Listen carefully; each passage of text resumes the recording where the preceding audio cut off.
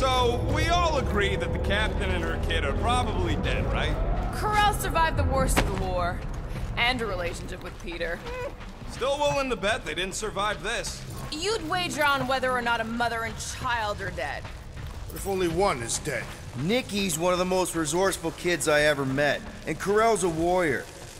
Be careful down there, Peter Quill. Yeah, definitely a lot sparkier than last time. What do you say, Gamora, now that the floor can't kill us? I say, no problem.